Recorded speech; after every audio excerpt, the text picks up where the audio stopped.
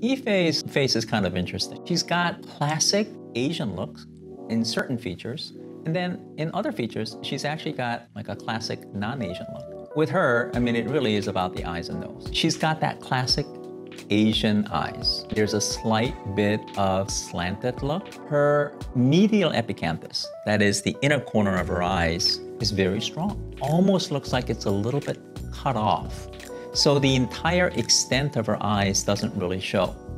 It's not the usual eyes that a lot of people like, but it's a classic sort of that Asian look. She's got certainly a non-traditional Asian nose. It's got that dorsal hump here on the dorsum, and her nose certainly is not short. Especially the tip, it's a little bit hanging, where it's kind of a little bit too long, which kind of makes her look a little bit kind of older, but at the same time, that contrast makes her unique.